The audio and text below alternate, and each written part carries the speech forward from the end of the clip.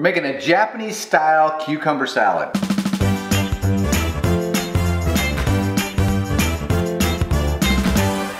Another one in our Colossal Cucumber series.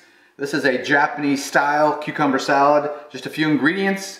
Again, it's fresh and clean. A lot of things you can do with cucumbers. Now for this recipe, you're gonna need one large seedless or English cucumber, or you can use two medium cucumbers. I'm gonna use the English cucumber just because I wanna use these for another recipe. So the first thing we need to do is we need to take this, and we wanna take a peeler and make alternating strips of the cucumber, okay? So you're gonna turn it a little bit, and so that way, when you're done, you can see it's gonna make a cool pattern. And don't freak out if the space between the peels are not the same. If you're a little OCD here, this is probably not a recipe for you.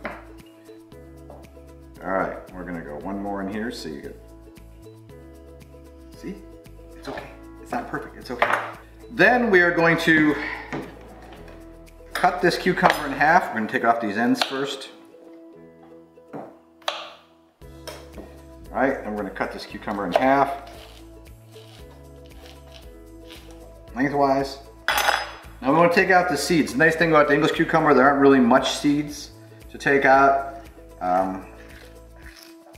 We do want to kind of remove some of the excess moisture in there. So we're gonna do that. So now, as with other recipes, we want to cut these things super thin. You need to have a mandolin or a food processor with an attachment. If you've seen any of my other videos, you know this is my mandolin that's like 50 years old. It was my mom's. It just keeps working, so I'm gonna just keep using it. And we want to go thin, right? We want to go as thin as possible. You can see as we get into the cucumber, it makes a nice little pattern. You know, dark light, dark light. So it's just for some visual effect. We want to make it appealing to the eye as well as tasting good to us. I don't know if this style of a mandolin is available anymore. I really like it. It's easy to clean. It's easy to adjust. It has these cool little hooks that you can put it on hang it on the bowl if you want to do it right into the bowl. See, the only downside to doing this by hand is it takes a little longer. If you do it with a food processor with an attachment, it's just like zoop, zoop. Of course, then you have to clean the whole food processor. And with this, you just have to clean one thing, so. All right, we've got our cucumbers sliced. At this point, you want to take a double paper towel, put your cucumbers in it, and we're gonna push gently to get rid of any excess moisture. Now, if you have a little extra time, you could salt these a little bit, put them in a colander, and let them drain. But a lot of times, I'm doing these type of salads at the last minute, and I wanna move it along, and I wanna serve this right away. So, unless your cucumber's really, really wet or juicy, this works just fine. See? All right. Now, we are going to put our cucumbers in this bowl.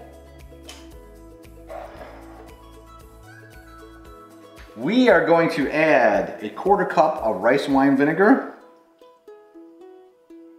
We have a 1/4 teaspoon of salt. I use either sea salt or Himalayan salt. We have a teaspoon of sugar. Now, we don't use sugar around here. If you do, that's great. If not, we use a sugar substitute. So, a teaspoon.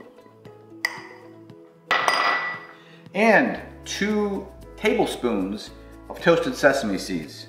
Now, in order to toast your sesame seeds, you just get a hot pan, put them in on low to maybe medium low heat, stir them for about 2 minutes or so until they get dark.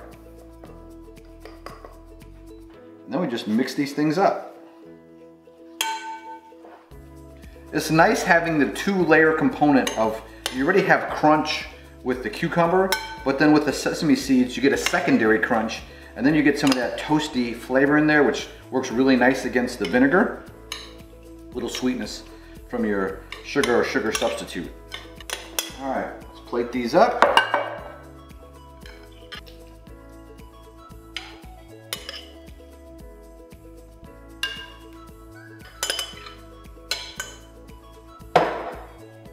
All right, here you go. It's simple, but it's good. It's nice as a simple side dish. Give it a try, Japanese style cucumber salad.